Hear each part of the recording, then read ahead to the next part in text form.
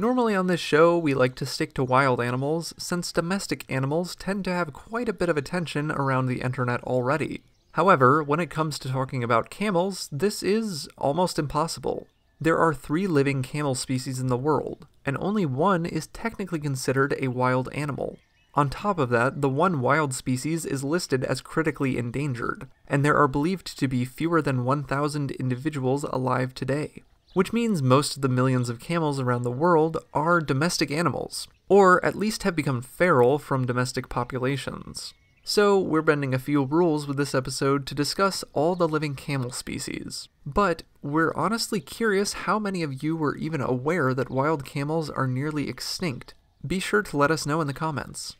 Camels are quite recognizable. One species, the dromedary camel, has only one hump, while the other 2 species, the wild and domestic Bactrian camels, have 2 humps.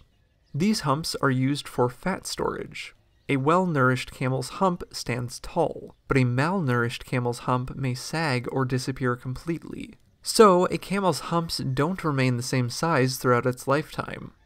All 3 camel species are roughly the same size, standing approximately 6 to 6.5 feet high at the shoulder, and weighing 900 to over 2,000 pounds, though females are generally slightly smaller.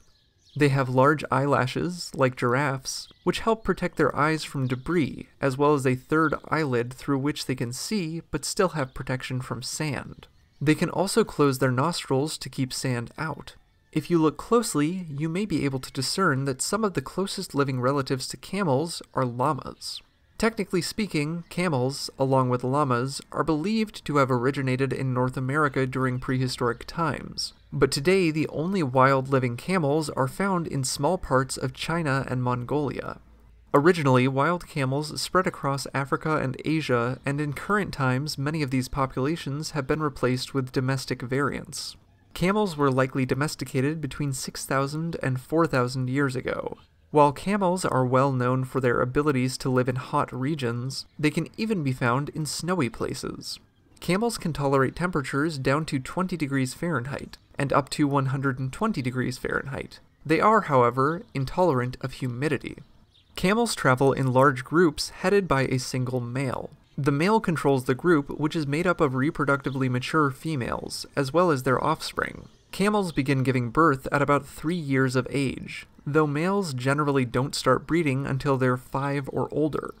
The male will mate with the females in his group and fight off any roving bachelors by biting at their legs. A female camel gestates for a little over a year and removes herself from the herd to give birth, similar to African elephant moms. The baby, called a calf, can walk within its first 24 hours of life and won't join up with the rest of the group until it is about 2 weeks old. A camel calf will nurse for 1 to 2 years and remain in its mother's herd for at least another year. Overall, camels may live to be anywhere from 17 to more than 40 years old. Besides humans who use camels for meat, leather, and fur, camel predators include wolves and leopards, though they are generally left alone due to their large size. Camels themselves are mostly herbivorous and have strong, thick lips that can pull out tough vegetation. The camel's diet includes leaves, grasses, and thorn bushes. However, if the need arises, camels will also eat fish as well as animal-based products like leather satchels. They're ruminants with multiple stomachs like a cow, and spend hours a day chewing their food. Most of their water comes from food sources, but camels can drink 30 gallons of water in about 10 minutes if they're thirsty enough, a feat that would otherwise kill other mammal species.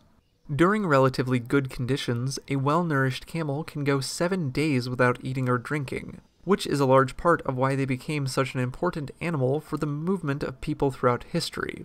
Camel caravans made up the backbone of historical trade routes throughout many parts of Africa and Asia. For more facts on camels, check out the links in the description. Thank you to David and Pratibha for today's request. Give a thumbs up if you learned something new today, and thank you for watching Animal Fact Files.